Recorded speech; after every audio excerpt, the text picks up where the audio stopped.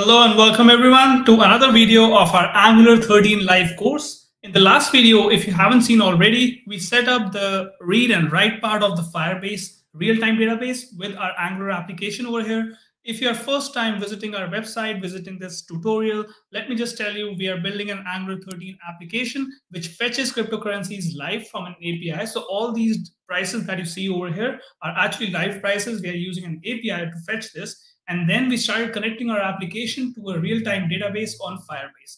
And this is the overall playlist.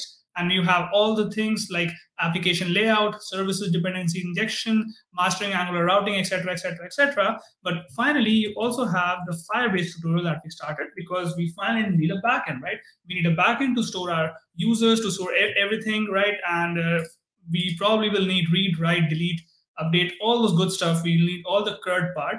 But this is part 2 of the Firebase tutorial that we are linking it with our Angular application. In the first one, we did read and write. So let me just quickly do read in front of you. And again, the focus here is not on the authentication. The focus here is just to pass in, to store something in the database, and in the end also be able to fetch it back. So let's see if it works. So I enter any random password. Again, all of this website is built on YouTube live. So you can just go ahead and search anything that you don't understand what I'm doing today.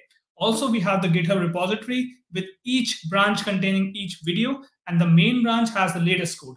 And also that is linked down in the description below already. So you can go ahead and check that out as well. If anything you don't understand, like template driven forms, reactive forms, etc., you can go ahead and check that out. I won't cover that again. Now, let's get to the good stuff today. If I click on login, you see that we are making a GET request on our Firebase database, which is a real-time database over here. We have 3 users, and we should have received 3 users in the response. And let me zoom in for you if you can't see it. And there you go. Now it should be visible. We have 3 users. Each has a name, email, password, and confirmed password. Again, the focus here is just to store something in the database and be able to fetch it. That's all we are trying to do today. We are not doing authentication or any other thing like that. Same way, if you go to join, you can enter some things and then it would save the new user in the database. And I won't do that again.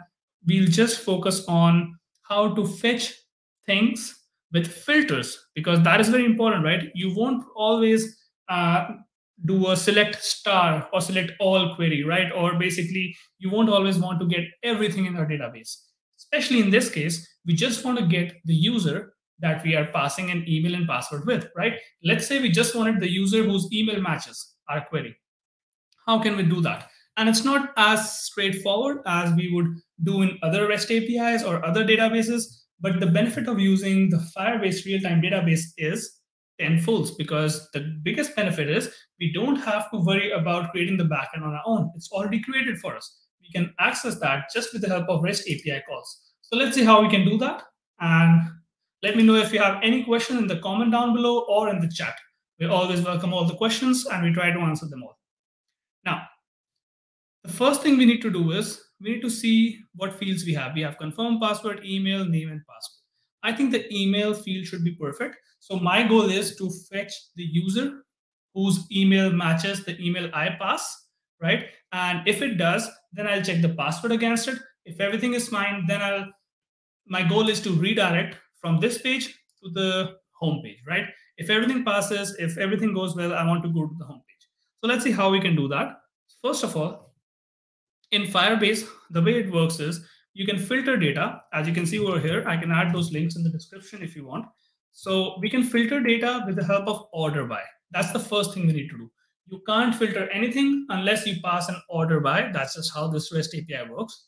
And then we have limit to first, limit to last, start at, end at, equal to. Now we obviously want equal to because we want all the emails that are equal to, right? We want emails that are equal to whatever we pass, equal to the email we pass, right? So we'll be using the equal to key over here. And we also need to pass order by. So let's see how we can do that in Angular. But before we do that, there's something interesting. We need to also create indexes. So the way Firebase works is it says that you need to create an index so that it's easier to order things and it's easier to fetch things. It just creates fetching and using the database much more efficient, right? You probably know this, or maybe you don't, But let me just tell you, if you add indexes, especially on the fields that are highly queried, your database and your API becomes faster by hundreds of times, right? So that is what Firebase forces us to do. And that is a good thing, right? It's not forcing us to do anything bad, it's a good thing. Now, the rule we have to add is somewhat this. First of all, we have a users table, right? So the new rule will be on the users. And in the end, we have to create an object like this. And inside the object, we have a key called as index on. As you can see, it's already giving me hints. Let me zoom in it for you. So index on, and then we need to give it the field we want indexes on. So it's an array. Right now, we just want index on email, and then we can focus on other things once we want. And now I will publish it. Okay, the rules are published. So now we should have an index on email. Let's check it out. If I go back to my code, there you go. We have code on the left and we have website on the right. That's perfect. The application is already running, so that's good as well. Let me make more space. That's perfect. Now, right now we just have a get query, right? Angular crypto demo. And now we want to add to this query itself something that says, I want all the users ordered by, right? So for that, I need to pass a param, an HTTP param. So how do we create a param, right? We have covered that before, but let me do it again for you. So here, this is the URL, obviously, right? I can even take this out in a variable just to make things more clear. I can say const URL equals this, obviously in a string. Let me remove the console log. We don't need it anymore. Okay, now we need to obviously pass the URL over here. Otherwise, things won't work. So this is just what we had before. Nothing has changed. We now just have the URL inside a variable. That's it. Nothing really has changed over here. Perfect.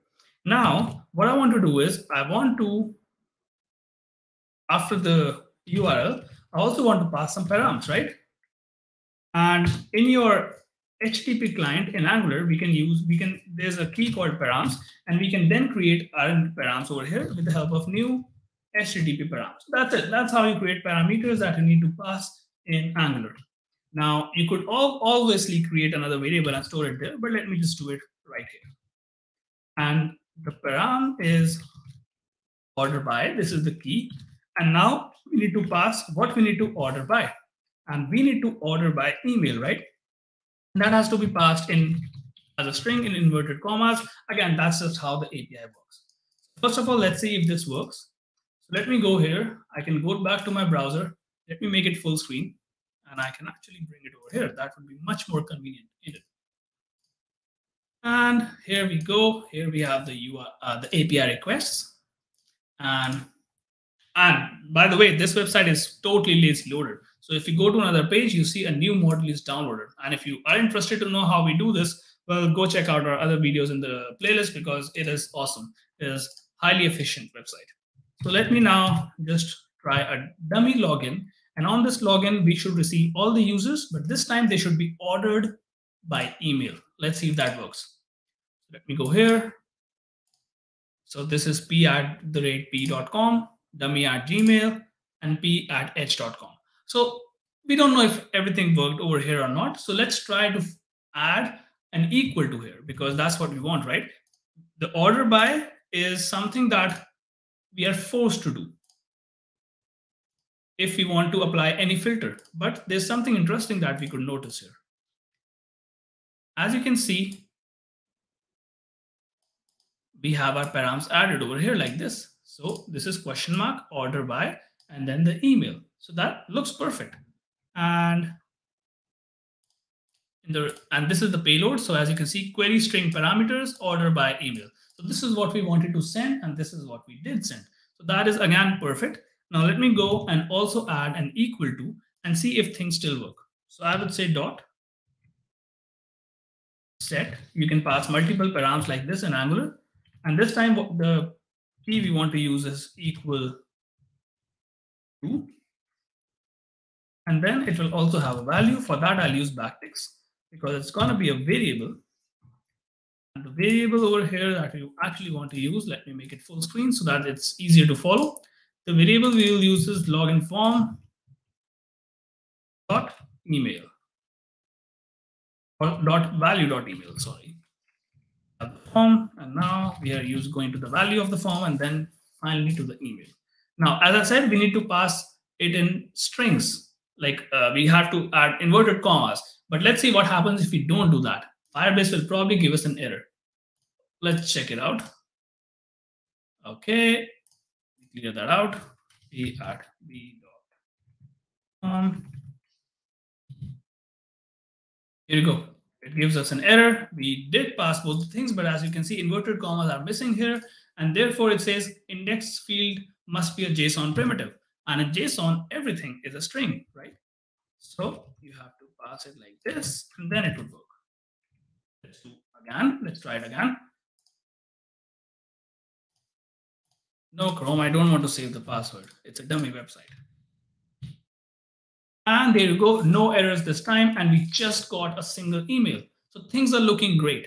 Now, what if I add an email that doesn't exist in our database? Let's see what happens then. So I'll write at b.com, and this time we get an empty array, no properties or empty object. So that's perfect. That means our filter is working. So we have finally added filters to our Firebase request in our Angular application. So everything looks great. We added the rules and we updated the API. Now, finally, if we have a successful response, then what I want is, as I already told you, I want to redirect and go to a different page. That's all I want, right? So over here, now we won't get users. We would just get a single user, first of all. And here I can say if user, then print things out just to test it out if it still works, right? If it works, then we obviously move forward. That's the way I do. I always test things at every increment so that finally, once we are ready and everything is working, then I can move forward. I don't like to change 100 lines of code and then test in the end and don't know what might have broken. So this time it was printed, but if I pass an incorrect email, clear it out, it was still printed. It's an empty array. So now I would say if user bot email. Actually, you know what? I want to see what I get. What's the response that I get once I do the query? So if I do a login like this, I get a key. Inside a key, I have something. Okay. So what I can do over here is if object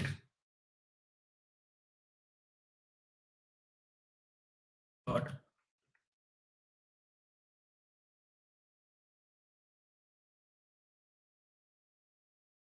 object dot keys dot length is greater than 0. So that's how we know that we are finally getting the object.